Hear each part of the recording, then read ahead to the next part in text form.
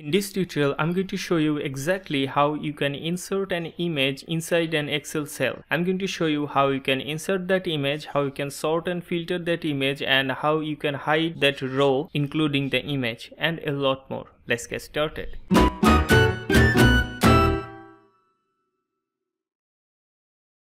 So here is my worksheet, and I have 3 cells with data: apple, ball, and cat. And I'm going to insert 3 images here. So let's start by getting the image in the interface. Click on insert, then picture from this device, and select the image you want to insert.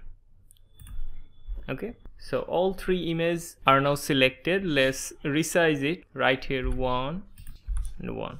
So images are resized. Select all of them. Now I'm going to place it inside each cell.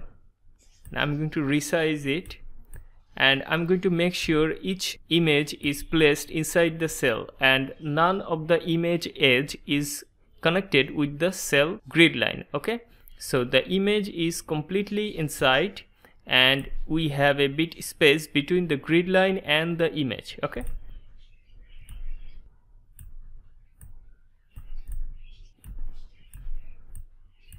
so we have inserted all 3 images inside these cells and they are not touching the grid line. And if I resize the cell, you can see the image size isn't changing. Now if I hide this row, you can see the image is not hiding.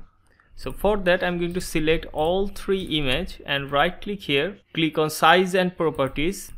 From here, from the properties drop down, I'm going to select move and size with cell. Okay, just click anywhere on my workbook. Now if I resize, you can see our image size is slightly changing. Now let's see, if I hide this row, our image is completely hidden. Okay, now let's insert a new row here, and you can see our image is moving according to our text. So we can insert a new row or a new column, and we can remove row and column. Our image will move just like we wanted. Now let's write here name and write here image. Now let's say I want to sort and filter this. Okay, so I'm going to select this and I'm going to click on data tab and click on filter. So we have added a filter button here. Now click on this drop down and I want to filter it. I don't want the ball, I want the data for apple and cat. And if I click OK, you can see the ball is hidden. Now you can see we can filter in that way. And there is another filter option. If I click on this drop down and I select Z to A, and you can see the image and the text are matching each other. So the format is working correctly. So the filter is doing great. If I change it, okay. Now you must remember, you cannot touch the grid line with your image, because if you do that, your filter system will not work. So this is the main trick here.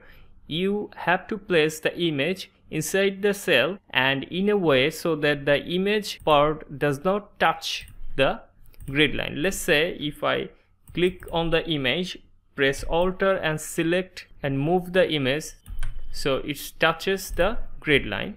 Now let's see, I want to format Z to A, and you can see the apple image isn't moving. So this is what I wanted to show you. So if you in any way connect your image with the grid line, the filter option will not work. Basically, this is how you can insert image inside a cell in Microsoft Excel.